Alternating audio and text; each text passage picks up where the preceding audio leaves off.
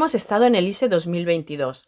Se trata del salón de tecnología audiovisual más innovador del momento. Ha traído a los principales líderes tecnológicos con proyectos míticos como el Hyperloop o el muro de la marca Samsung. En educación, la realidad virtual lidera la atención de todos los ámbitos del aprendizaje posibles. It's a good question. Hypervision is a 3D holographic display technology which we can, as you can see, use singly or build walls. Now, how do I see this helping in education?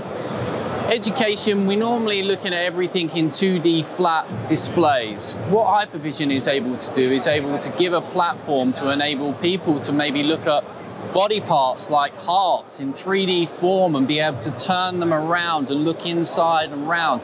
We could be looking at engineering problems, drawings, but what Hypervision does is able to take that from a 2D to 3D and actually enable people to actually visualize what they're looking at. En el futuro, el libro no desaparece. Al contrario, tendrá múltiples opciones que reforzarán la experiencia de la lectura. La pasión por la lectura es lo más importante, entonces cuando a tú te presentan un libro donde puedes escoger cómo leer, tener música, no tener música, tener los efectos, creo que es un gancho muy interesante para los alumnos.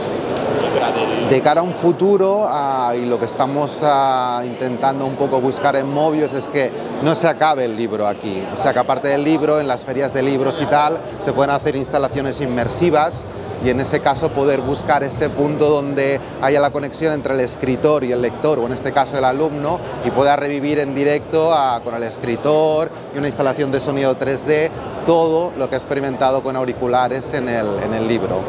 Porque la tecnología, en este caso, que se utiliza para el audiolibro es binaural y necesita ser utilizado con casco. Da igual la marca y el tipo de casco, pero debe utilizarlo con auriculares. Edge analytics and our cameras that we're using here today basically mean that the teacher does not have to change.